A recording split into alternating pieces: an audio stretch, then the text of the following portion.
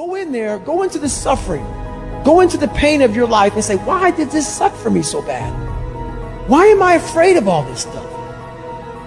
It's in these nooks of the suffering within your brain, in the scarring, are all the answers to why you are on the couch feeling sorry for yourself. You gotta stop telling yourself that you're doing enough. In life, it's never enough until you feel this overwhelming feeling of, man, I'm outworking the crowd. I'm outworking everybody. I'm doing more. It's not until then, once you get there, that's when you can know you've done enough.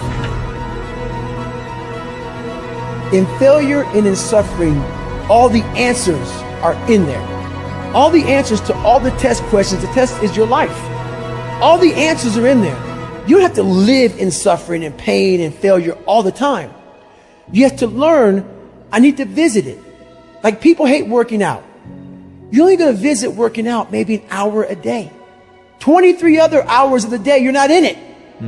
But how you become in shape is you must visit suffering, visit working out 1 hour a day.